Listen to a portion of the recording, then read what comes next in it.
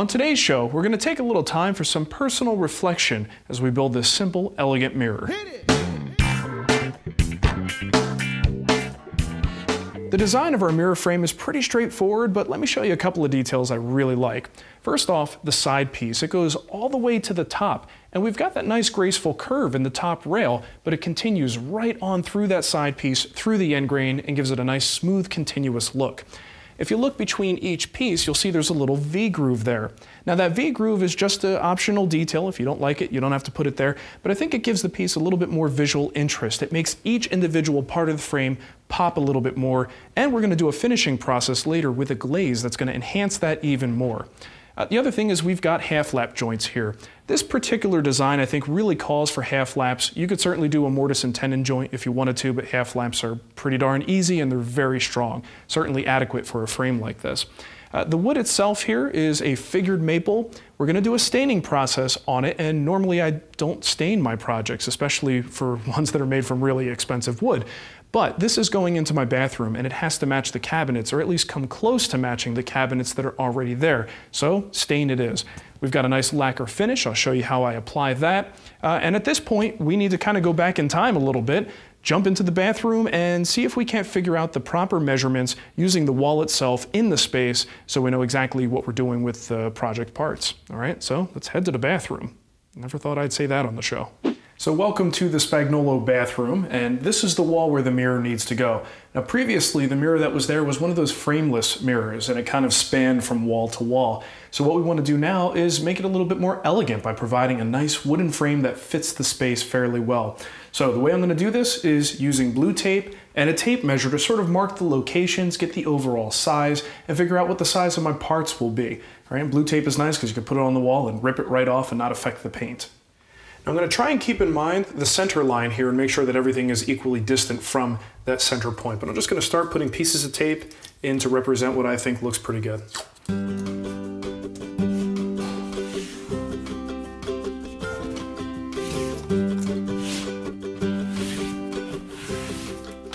So as you can see, there's a lot of back and forth there, and yes, we're wasting some tape, but it's certainly cheaper than wasting wood. So as the layout is on the wall, I can kind of get a feel for if I'm hitting my target or not. I really just want something that's nicely balanced between the lights at the top and the top of the surface down here, and I think I've hit that. So we can use what we have here to take measurements, and if we're close to a whole number, let's just use the whole number. We have some wiggle room here. So my bottom here, if I take a look at that, it's about 4 inches, a little less than 4, and the side is 3. And I'll tell you what, even though that's at 4, I think I'd be perfectly happy making that 3 so that it's consistent. The bottom will be 3 inches wide and the side will be 3 inches wide.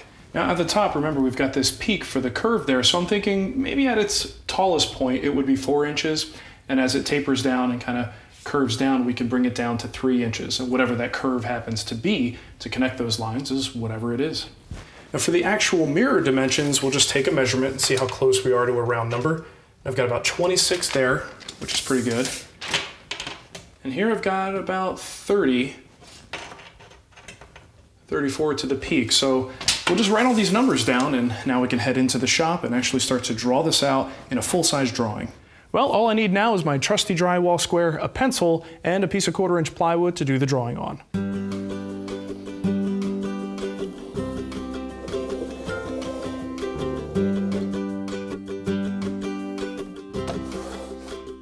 So I'm really pleased with the way that this looks. It's got a nice simple elegance to it. The proportions look good to my eye, and I think it's going to look really nice in the bathroom. Now, speaking of proportions, a lot of times when you design a piece like this, you should be thinking about either whole number proportions or the golden ratio, if you've heard of that, to help you decide on your relative lengths. In this case, I'm kind of abandoning that because I want this to fit in a very specific location for a very specific purpose. So if I don't have some theoretical standard achieved with this piece, I don't really care. I just want to make sure it's wide enough and tall enough to look good in the space that it's going in. So in this case, functionality for me sort of trumps a traditional theoretical design number. All right, the other thing we should probably think about now, which you might think is a little early to talk about, and that's the mirror, right? We need to know what size the mirror should be cut to. Now, if you cut this stuff yourself, good on you. I don't really mess with glass too much, so I'm going to have a local place cut it for me. I'm going with 1/4 inch thick glass, so it's not really going to warp or distort or anything. And we want to cut it an inch wider and taller than the dimensions of this interior space, because we're going to cut a nice rabbet around the perimeter, and that's going to give us the size that we need. So for me, that's 31 1/4 tall and 27 wide. So I just called a local glass company and said, hey, here's the measurements. And the key is I want to make sure I have that glass in the shop before I finalize this internal cut on the frame. So we've got a little work to do before we get to that point, and it's a good time to place that order. Now, if you've ever done a project with half laps, you know that it's a real pain in the butt to glue those things together, but we can make some choices now that will actually make the glue up a whole lot easier. So cut your parts a 1/16 of an inch wider than the plans call for, and you'll see why a little bit later when it comes time for clamping. All right, so let's start rough cutting some wood. I like to use the bandsaw for ripping rough stock. It's much safer than the table saw, and I'm not worried about the cut quality at this point. The chop saw is an excellent tool for rough cutting to length. Now everything is milled to final dimension according to the plans. With regard to thickness, the plans call for 3/4 of an inch, but if you can keep your stock thicker, go for it. Heavily figured maple is prone to tear out, but the segmented head in the planer really does a nice job. Remember to cut these pieces a 1/16 of an inch oversized, so that's 3 1/16 for the sides and bottom, and 4 1/16 for the top. At the chop saw, I use a stop block to make sure that the sides and the top and bottom pieces are cut to their respective lengths.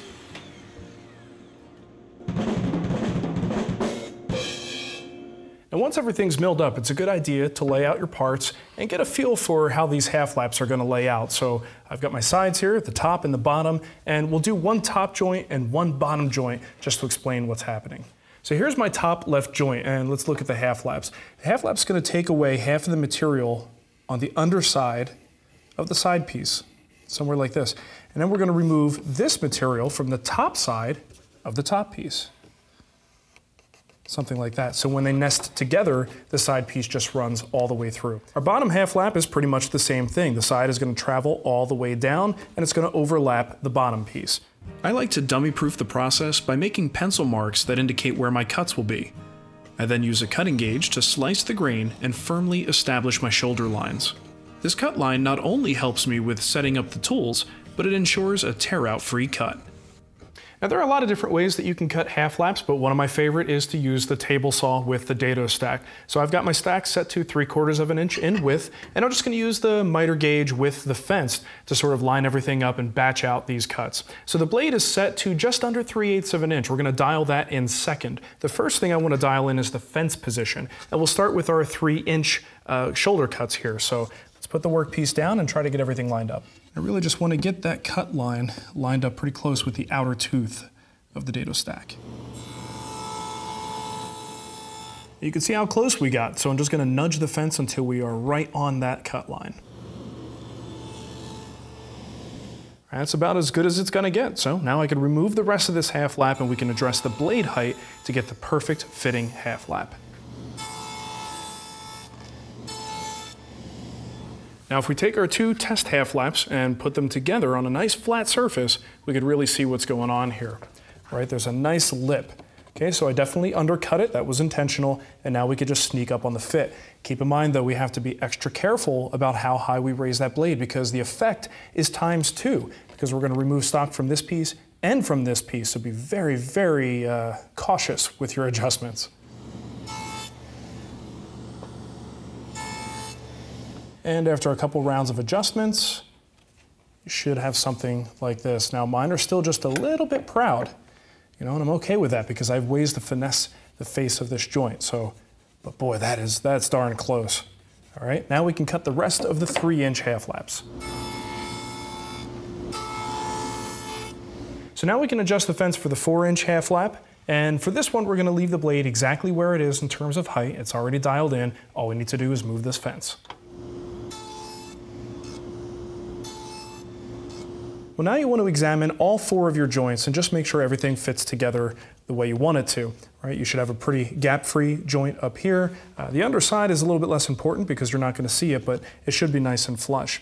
Now, feel with your fingers If you followed my instructions, you'll notice a little bit of a discrepancy here.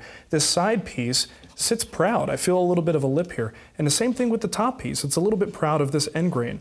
That is absolutely intentional, and the reason is when we clamp this together, you'll see this in a little bit, we need some pressure that's going to bring it in and close up these two shoulder areas here. So a built-in way to do that is to leave a little bit of extra stock that we can plane away later, and that's going to help us with clamping. Right, the other thing to look at is to make sure everything is nice and flush. If you find that the pieces are just a little bit proud of one another because there's a little too much material here, at this point, if it's a tiny amount, you're probably better off at the workbench than at the table saw. A surface like this, right off of the dado blade, can actually be a little bit rough. You're gonna have some high spots, some low spots. So just using a block plane, or in this case, I've got a rabbiting block plane where the blade goes all the way to the outside of the body. You could take a couple of passes and just sort of remove those high points. Right, now watch out toward the end. You don't wanna tear out, so you might kind of give yourself a little bit of relief there, just in case. But try to take even passes across the surface.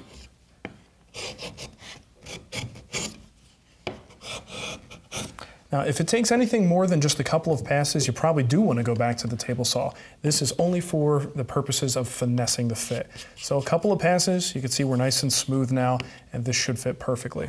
Now, the next thing I want to do is add a little design detail. This is something that's completely optional, so you don't have to do it if you don't like the way it looks, but I do like the way it looks, so what I'm going to do is put a little chamfer on the inside edge. So when these two pieces meet, there's actually going to be a slight gap created between there. Now, when we do the finishing later, and you see when we start to use a glaze, you'll see how that will actually help us. But you may not like it. You may just want a totally flush fit here, so ignore it if you don't like it. But let me show you how I do it with a block plane. So what I'll do is just put a light chamfer on this inside edge, and this is one of my side pieces here. And I'm basically just going to count the strokes. If I keep that number consistent, I should have the same chamfer on all of my pieces.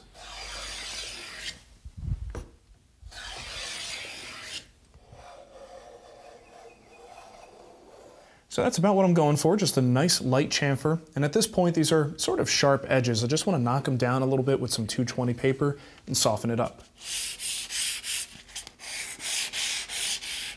Now our top and bottom pieces also need their inside edge done, but before we do that, we're going to do the shoulder. The easiest way I know to do this is to just approach it from each side. If I go all the way, I'll definitely get some tear out there, so let's just try to avoid it.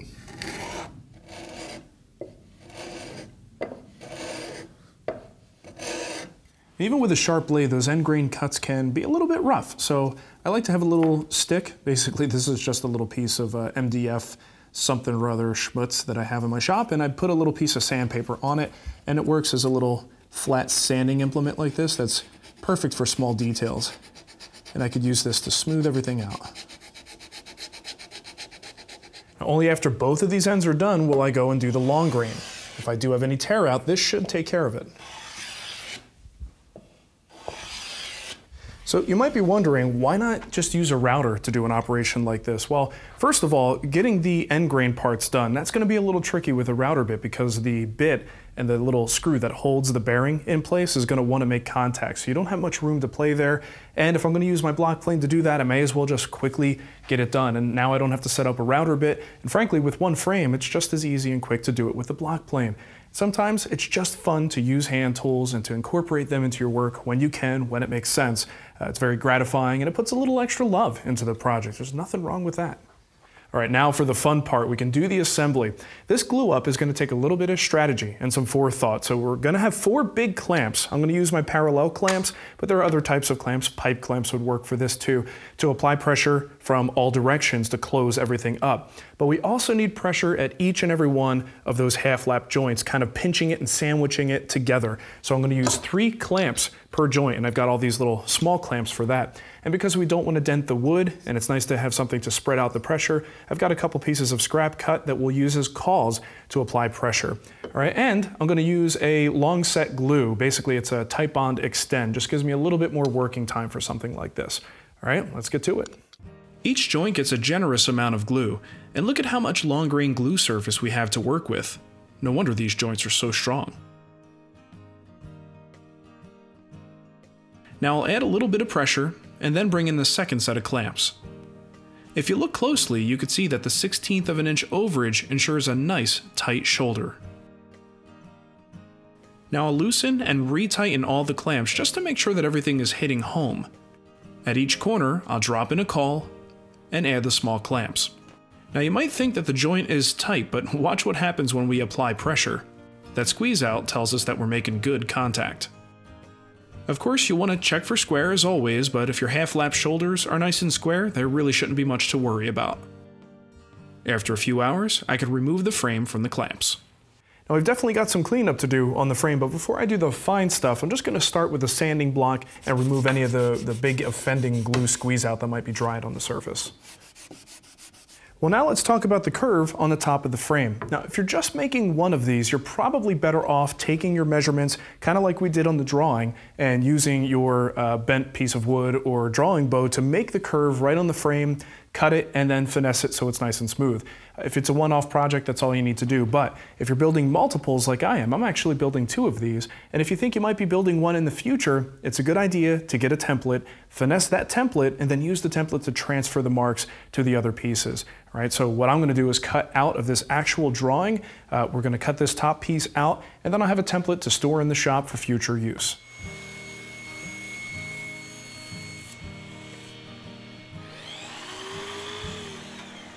I use the bandsaw to cut the rough curve, and then use a block plane to work down to my line.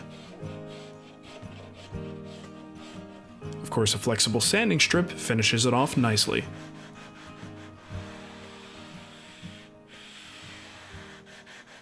So now with my template, I could just drop it on one of my frames here, make sure it's centered. You can pretty much line it up by eye if it doesn't reach all the way to the ends. Now to cut the curve, I'm going to use the bandsaw, but because I've got a full-size frame here, it just gets a little unwieldy. So I've got 2 roller stands set up and a piece of plywood sitting on top of it. It's not, super stable, but it's going to get the job done, just giving me a little bit of extra outfeed support so I could focus my attention on making sure I don't go over my line.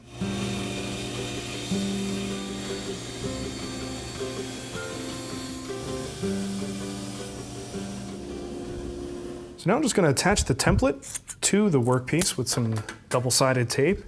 You might find it as Turner's tape, but it's a nice pressure-sensitive, really sticky double-sided tape. And once the template is where you want it, put down the pressure. So I'm just going to flip this guy upside down, and we'll pinch it between the dogs here. Now my router is outfitted with a flush trim spiral bit. Now I like the spiral action on this because the shear cut gives me a nice clean cut even on this really figured wood. And I've got a little double bearing down here that's going to ride up against the template, and this should give me nice clean results.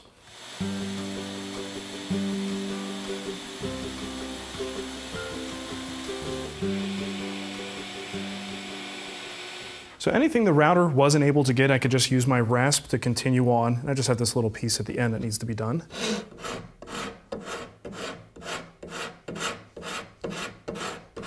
And for the rest of it, I'll just use my flexible sanding strip.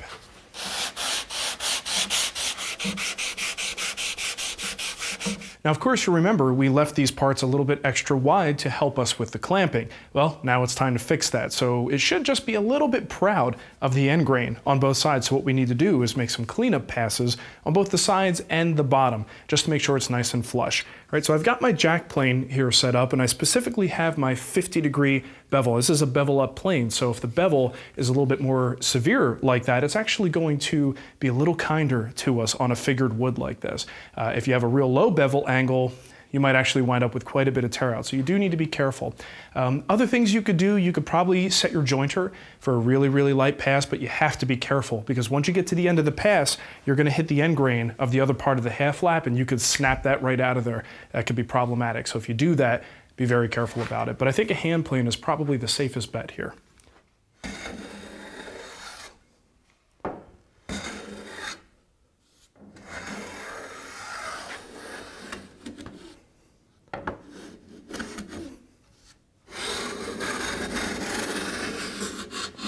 And once you're able to get a nice clean shaving all the way across and you're even at both ends, you should be good to go. All right, now I'll do the same treatment for the bottom and the other side. All right, that's looking pretty good. Now, I'm not quite ready to cut the rabbet because I'd like to do a little bit of preliminary sanding, and plus my glass isn't here yet. So the sanding we're gonna do is just gonna smooth everything out. And if you think about it, we still have to do a routing operation. And whenever you run that router on the surface, you have a chance of denting or scratching the material. So if you sand it down to 320 grit at this point, and then you have a router operation to do, you might have to wind up sanding again later. So at this point, we'll do some preliminary sanding, but we won't go all the way to our final grit.